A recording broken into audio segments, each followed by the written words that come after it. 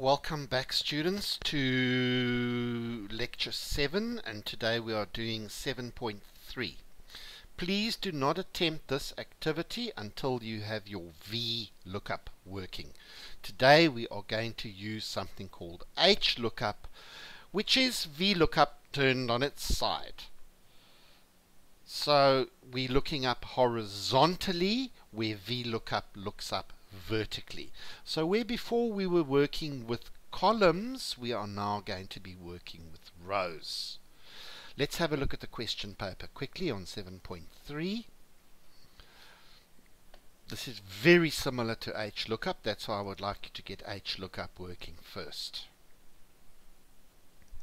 And let's have a look what we would like to do here. Make it larger so you can see.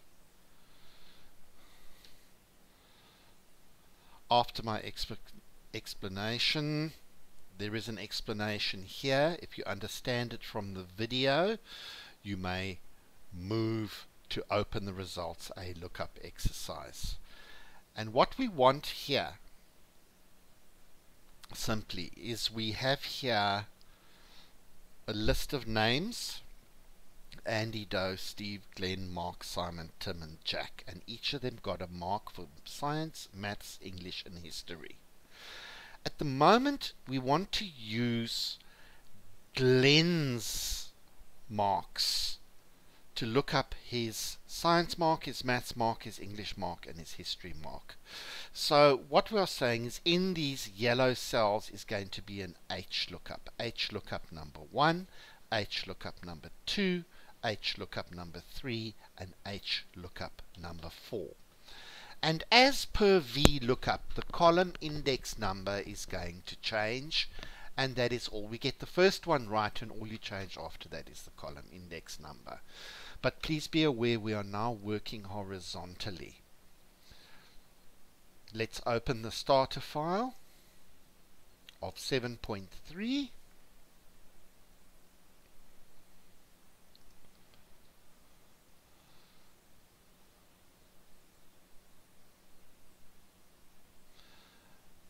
Enable our editing. Always enable your editing, and let's make this big enough to fill the screen so that you guys can see. There we go. That's the largest I can make it. Okay. If you recall, with VLOOKUPs, we didn't necessarily have to use the heading. You could have, but we didn't use the heading. There is our array. For HLOOKUP, there is our array. The array works the same. It just searches across the columns now.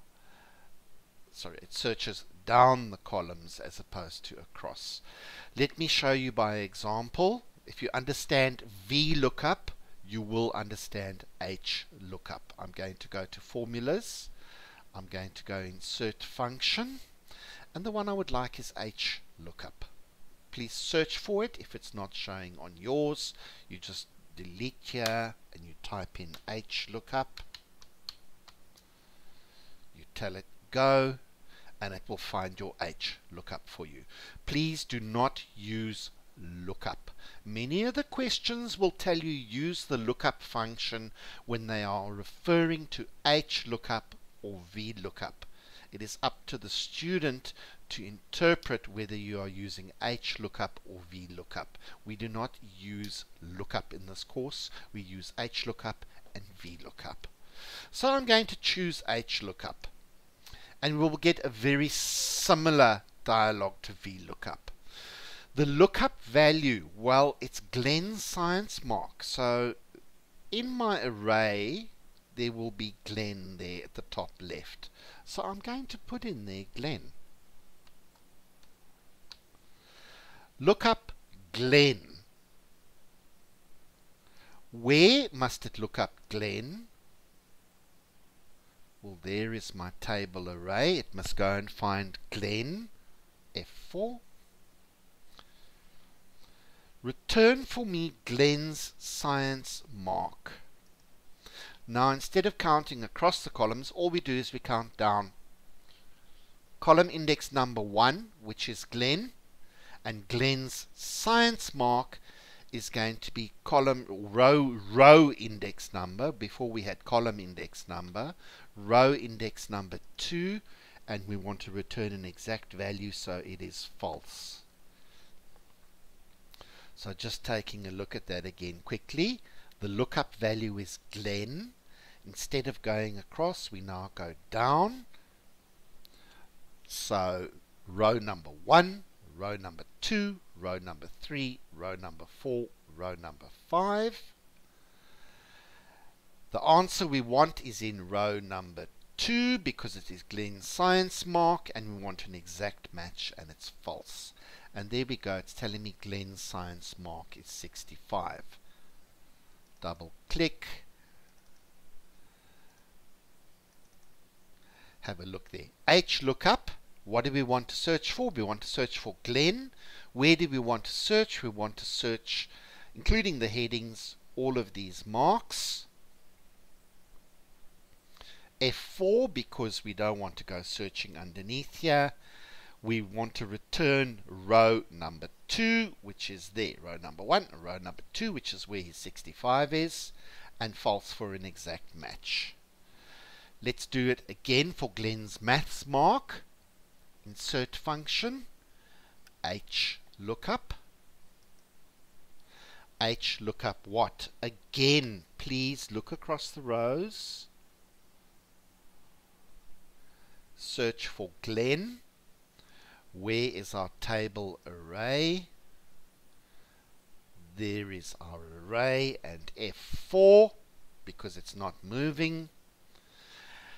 And Glenn's mark in maths is in row number 3. Row number 1, row number 2, row number 3. So there's row number 3. Return for me row number 3, and an exact match, false. And there we have Glenn's mark of 32% in mathematics. Not a very good mark. Glenn's English mark, insert function, HLOOKUP.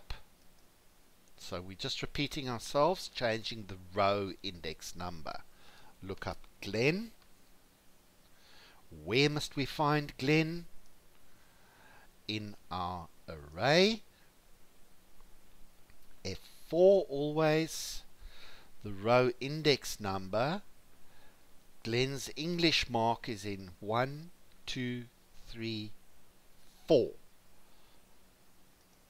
So we'll put in there 4, and we'll put in false for an exact match. And it returns me Glenn's English mark, which is a 46. And then the final one, Glenn's history mark. Insert function, HLOOKUP. What would we like to search for? In our first row, search for Glenn. Where must we search for Glenn? In our array. You can name these exactly as you can name a VLOOKUP. I'm just using the range or the array. F4. His history mark is in row number 5, so return for me that answer, and we would like an exact match. False. And I tell it OK, and there we go. It's returning me his mark of 98. Students, I think this video is self-explanatory. I think my point is that you need to understand VLOOKUP before you are going to attempt an HLOOKUP. If you are still struggling with VLOOKUP or VLOOKUP, please do not attempt this activity. Attempt this activity after you have your VLOOKUP correct. And to recap briefly, VLOOKUP will have an array and it will search on column number 1, answer column number 2, answer column number 3, answer column number 4, column index number 5, column index number 6, column index number 7. That is a VLOOKUP. If we highlight the same array and we do an HLOOKUP, It is row number 1 where it searches for Glenn, and at the row index number 2, 3, 4, and 5 where we would like the answer. So all of these equations are the same, except that we are changing the row index number. So if we have a look at it carefully for his science mark, HLOOKUP, I've included the headings because in the headings are the names. Search for Glenn. Where must it search? Well, anywhere in E1 to I5. What must it return? It must return for me whatever is in row number 2, and it's false because it must return for me an exact match and not an approximate match. That is a short lesson, students. Thank you for this lesson, for attending this lesson. Please go and have a look at your VLOOKUP. After you've completed your VLOOKUP and you're getting it right, you may attend the HLOOKUP. Please feel free to ask us questions on the WhatsApp group, and we will be happy to answer. To just reiterate quickly what I said in the last lesson, I have done for you with you on video 7.1 and 7.3. Please do them. When you have completed them, I would like you to move to 7.2 and 7.4, where one of them has a named range. 7.1 actually should have worked on a named range. I didn't do it that way. I'm not going to do the work exactly as you require, otherwise I'm doing it for you, but we will give you all the necessary clues. So you would like to complete by Wednesday this week 7.1, 7.2, 7.3 and 7.4. Thank you for attending this lesson, and I hope you have a great day.